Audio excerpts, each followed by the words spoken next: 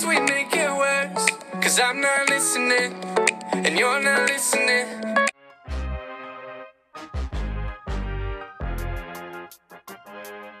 Growing up, I listened to a lot of Justin Bieber, Ed Sheeran, Shawn Mendes. The artists I listened to growing up were Michael Jackson, Michael Bublé, Justin Bieber, Drake. My dad would always play like POD and U2. That was always cool. There's videos of me when I was super young, probably like 3-4 years old, dancing to Michael Jackson. I listened to a lot of like the Beach Boys, the Beatles, also kind of Ed Sheeran, Justin Bieber.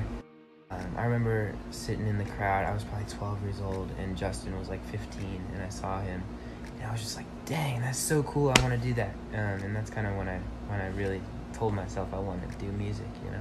The artist I look up to right now is definitely Ed Sheeran. He's so inspiring, and his work ethic is just insane. The fact that he can just stand up there on a stage, just him and a guitar in front of a whole stadium of people and captivate them for a whole set is unbelievable. My favorite artist would have to be Frank Ocean. His album Blonde brings me back to a really good time in my life. I really love, you know, his creativity and just the sort of wavelength he's on.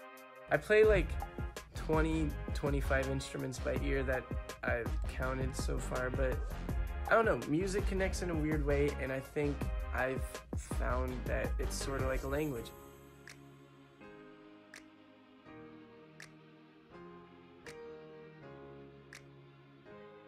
We would all just hang in the Why Don't We compound, we called it, and we would just start jamming out. I remember we'd wake up and we'd just instantly be inspired to write. We recorded all 5 of our EPs that we have out right now. We worked with our boy Radio, he's a producer, and then also a songwriter named Candice Pillay. 2 people that mean the world to us and have always been there since the beginning. They helped us through everything. They're amazing people. The release process for like the first year was just super quick. We just always had music coming, and as soon as we finished one project, we were off to the next. We'd basically be recording almost every day. We went into it like, yo, we have so many ideas, like, why don't we just release them all? Like, why don't we just show the world, like, what we're doing? It was really just about putting out as much content as possible. And I think that really helped fuel the Why Don't We fire, and, you know, contributed a lot to the success that we've had so far. So the mashups are something we've been doing on our Instagram for a while. We fell in love, not knowing what it was. I will not give you up time. It usually consists of like 2 or 3 songs. We usually let the fans pick the songs. We'll just all sit down together, grab our guitar, and then we just start mashing them up, and just turns into magic. We decided, let's bring it on tour. We are huge fans of Ed Sheeran, and we've seen his live show, how he uses a looper and his guitar and his voice. We're like, yo, how can we combine our mashups with the looper? And then Daniel had the idea of using like this beat pad and then looping the beat pad on the software on his computer. It sounded so cool the first time he did it, and we're like, okay, we need this in our show. And yeah, that's how that started. Getting our first #1 was honestly like a surreal moment. It was super unexpected. Definitely a very big milestone checked off the list. It was really an amazing feeling, like this is all working, and I can't believe, you know, our dreams are coming true. My favorite Why Don't We song, it's gotta be Runner off our Why Don't We Just EP. It's just such a creative, different song.